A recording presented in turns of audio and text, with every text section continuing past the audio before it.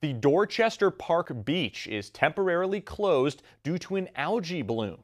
The Broome County Parks Department on Facebook announced that as of Tuesday, the beaches at Dorchester Park will not be available to the public due to an algae bloom.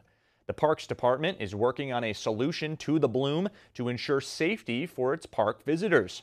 It is unclear when the beach will reopen. The park committee says the public will be notified as soon as it's safe to swim again.